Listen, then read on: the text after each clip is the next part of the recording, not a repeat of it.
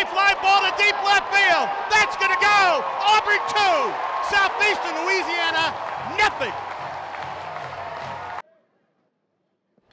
Swing and a drive into deep center field. Finke back at the track. Goodbye. The 3-1. High fly ball deep into right at the warning track. Grand slammer.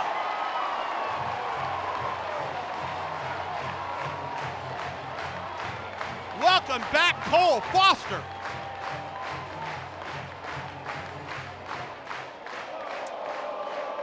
He's homered from both sides of the plate in the first inning. We're going to have to go back a pretty long way to find the last time an Auburn player drove in 6 runs in an inning. DeShera to right. That's going to leave the ballpark. Adios! Oh.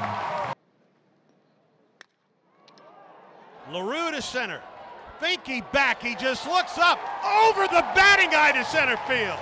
Home run number 5 for Nate LaRue. First pitch to him. High fly ball. Has he done it again? All the way back. It's gone. High fly ball left field.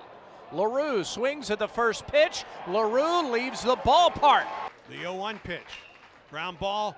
Backhand stab by DeShera. He races to the bag and Auburn wins. Fuller retires the side in order, and the Tigers get the win. Auburn 19, Southeastern Louisiana 7.